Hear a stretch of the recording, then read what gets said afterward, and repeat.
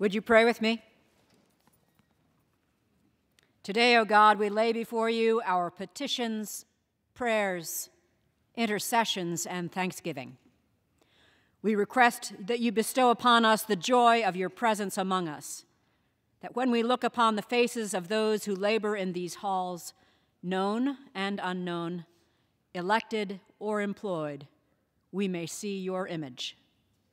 We pray for the health and welfare of this illustrious body, that as the scenery changes and the actors move on, around, or off the stage, you will uphold each one. Guide them in the roles you have called them to fulfill, and grant them wisdom to discern the way you would have them go. Lord, may our prayers serve as an intercession for those who do not have enough courage or strength to speak their own needs, for those who haven't enough faith to trust what lies ahead, and for those who do not know how to receive the mercy you offer us.